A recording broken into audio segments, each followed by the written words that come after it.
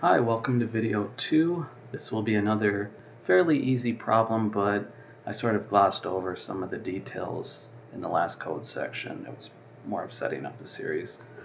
This time you can see we have the return the sum of two numbers. Straightforward enough. They pass you in 2 and they want you to add them and give them an answer. As usual, your examples are there. Let's go to the code.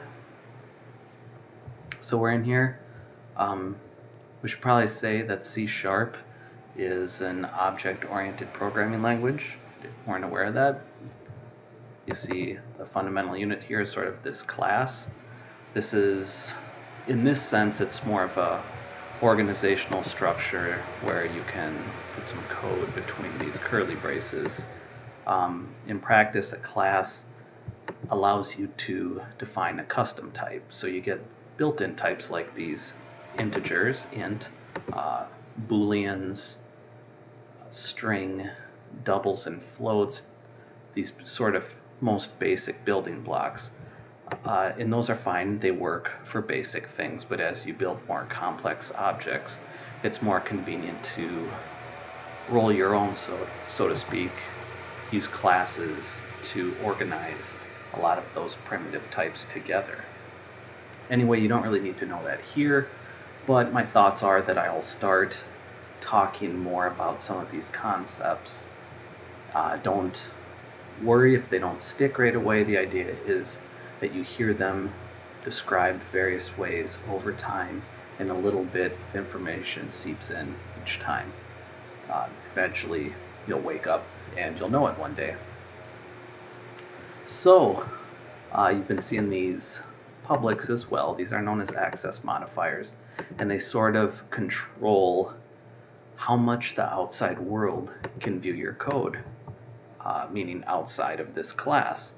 Public is the most open. It essentially allows anybody to call your methods or access your variables that are declared this way. Just know that there are other types. One is private, which is hidden, it's internal to your class, and there's one that's protected that has to do with inheritance, which we'll get to later. But that's all that is. The static keyword sort of signifies that this method doesn't rely on any particular object of this class, any specific instantiation of it. You don't need an object of this class to call this method. Again, we'll get more into that later. It's not important for being able to add two numbers together. So here we are. Even if you know next to nothing about programming, you can probably get a good idea of what to do here. One other thing that I didn't mention in the last video was that you'll notice with these methods, you specify a type. You don't have to. You can have void as well, in which case you're not required to return anything. But once you put a type besides void in here, you sort of are obligated to return a value of that type. So this code would not compile the way it is now. It's looking for you to return something. That's how you give information back. You know, you could return 5 or any number. It could be a variable value. One other thing that I don't really care for in this example, again, it's simple, so it's not such a big deal, but when I write methods, I don't like these generic names like A and B. They're too generic for their own good. They don't help. And you don't need to do something really elaborate, but even something like num1 or, you know, op or operand1 or something that kind of gives a little more insight to what you're doing.